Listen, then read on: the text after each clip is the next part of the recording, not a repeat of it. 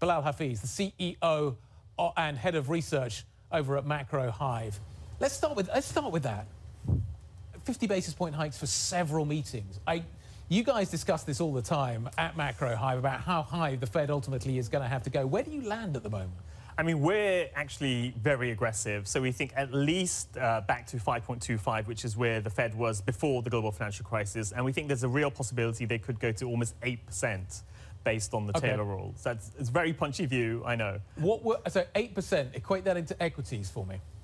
That would be equities much, much lower in that context. And you know, equities, in our view, a large part of what's driven equities higher is lower interest rates since the global financial crisis. But also, if we do get interest rates up to 8%, that will crush earnings. And at the moment, equities are fairly optimistic on earnings. So your view is that the Fed is more worried about inflation and less about growth, so a recession is possible?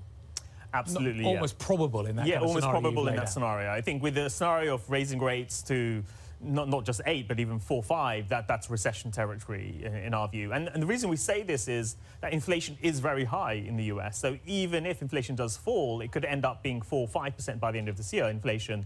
And the Fed will need to raise rates a lot to get it down to 2%. And that's Do you think they're really going to go for 2%? Yeah, I speak to a lot of people about this, and nobody seems to believe that the Fed, apart from Chris Waller apparently, is targeting 2%. The Fed will be happy with 3, 4% inflation. That's the balancing act. You get inflation down, you get it to a manageable level, but you don't crash the economy into a wall. I mean, it's obviously a delicate balance. I mean, I think in the end, a large part of it will be the political response to inflation at 3% or so. You know, will households still be complaining about inflation if inflation's at 3%? So there's another headline crossed a little while ago. Joe Biden's going to meet with Fed Chair Jerome Powell Tuesday. So that could be an interesting meeting. How do you think that discussion will go? You just laid out an economy that's going to be hit and hit hard. If you're a politician, and I know Joe Biden's been calling for the fact that the Fed needs to do its job and get inflation down, do you really want that? How do you think that meeting's going to go? If you were a fly on the wall, what do you think will be discussed there?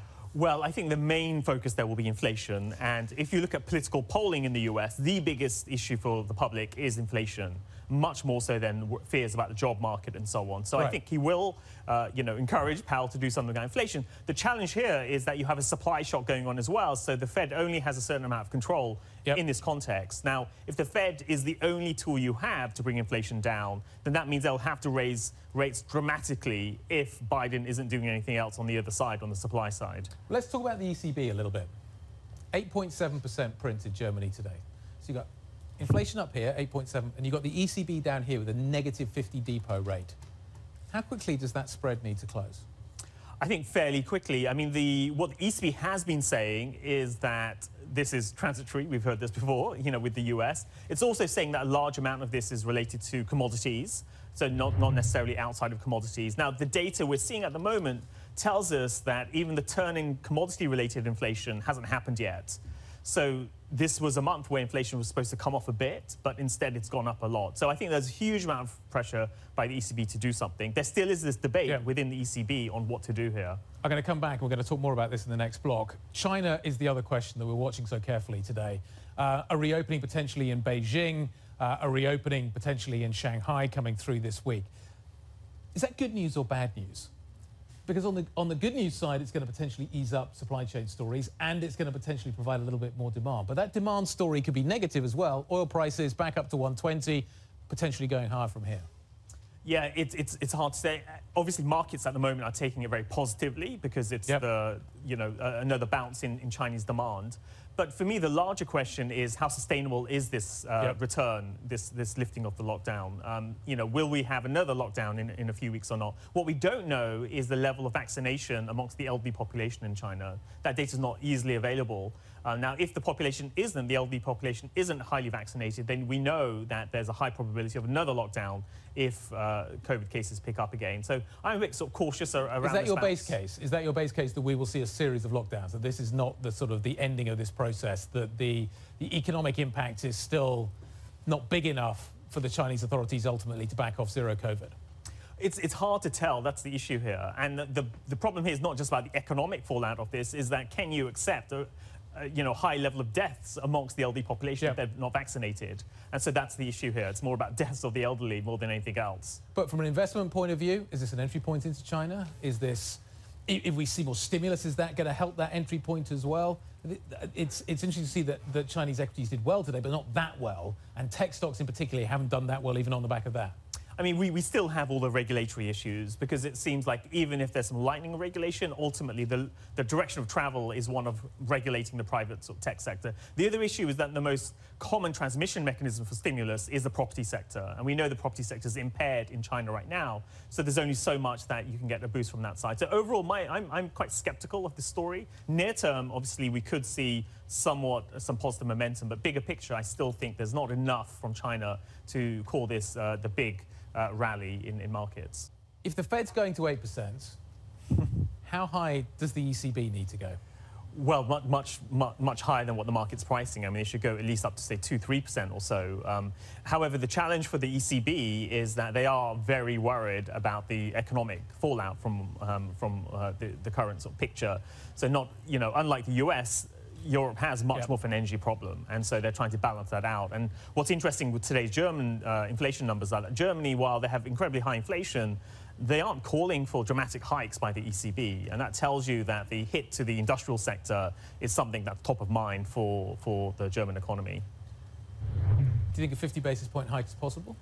Probable? I think it's possible. I'm not sure if it's probable, just because the ECB is very cautious in how they're framing everything. So for now, I think 25 is the most likely outcome, but you can't rule it out. And how do you think, to the question of fragmentation, how do you think BTPs react? I presume there'd be a massive sell-off. Yeah, I think there'll be a big sell-off. The issue at the moment is that BTPs have sold off, but if you look at their sell-off relative to bonds and to treasuries, it's kind of what you'd expect in some ways. It hasn't weakened a lot more than the beta would say relative to those markets. So we're not in panic stage right now, but I do think if we were to see 50, it would widen quite significantly. Can I just take you to the UK, Bank of America? Sure. And we were chuckling about this a little bit earlier on because there's been plenty of calls for sterling crises over the years. I think I've lived through many calls for it, but not many actual sterling crises, though I have lived through a few. So Bank of America is saying that investors should hedge for an existential sterling crisis as the British currency struggles usually associated with emerging markets. While not wishing to over-exaggerate GBP's predicament as an end-of-day scenario, we are concerned that the increasing politicisation of the UK policy undermines the pound. This is the kind of end of that quote. Basically, we've seen a significant headwind on the supply side, a sense that the BOE is losing control over its mandate. I've seen these kinds of notes before. This time feels a little bit edgy for the UK, though. This time feels like it is actually sort of skirting on very, very thin ice. Skating even. Yeah. Or even skirting. I think the UK does have these big challenges, but I would also say almost every other developed country also has the same issue. We talked about Germany and Europe, the US as well. Everybody has incredibly high inflation. Everybody has these same problems. Everybody has this challenge that central banks have been late to react to this inflation. So for me, the issue here is not so much about the UK, but it's more about developing markets as a whole. At the moment, the way the UK is behaving is similar to the way Europe's behaving in the US. So it's not, too different. So I think a sole focus on the UK may be somewhat myopic in the sense of you just have to look at the bigger picture. And overall, DM markets are seeing higher inflation than EM. The issue with the UK is, and the Bank of America note addresses this, is that the UK is not prepared to talk about the supply side. We're not addressing, there doesn't seem to be much political narrative around Brexit, which is a kind of almost a sort of unspoken at the moment. I think we're probably all glad that we're not speaking about Brexit in the same way that we were, but it has impacted the supply side. I'm starting to hear more and more calls for the fact that the UK, to your point you made earlier, does need significant supply side reform, and probably is at the kind of the forefront of needing that to happen, and fairly soon. If it doesn't happen, what are the implications? No, I agree. I mean, for sure, there has to be something on the supply side. And I do agree the Brexit aspect is very important for the UK. And I think that inflation is higher than it otherwise would be without Brexit. On the supply side issue, I think that the whole world needs a supply side, reboot. Yep. Europe needs to wean itself off Russian energy. US needs to deal with deglobalization. So this is not just the UK issue. Now, in terms of if the UK doesn't do these supply side reforms, then what that does mean is that UK will have chronically higher inflation than other countries. But the question is how much higher? And in general, say Europe say, UK versus Euro inflation before the global financial, before COVID, UK in general had 1% or 2% higher inflation than the Eurozone. You know, it didn't have a full-on crisis around that time either. So I'd separate, you know, a chronic or persistently high inflation from a crisis-type dynamic. It would be remiss, and I think I said this to you last time, of me not to sort of speak to you about what is happening with Bitcoin, because you track it so carefully. Yeah. We seem to be quite range-bound on Bitcoin, kind of circa 30,000 at the moment. I'm hearing a lot of calls to the downside. I'm hearing some calls to the upside. What is your best case right now?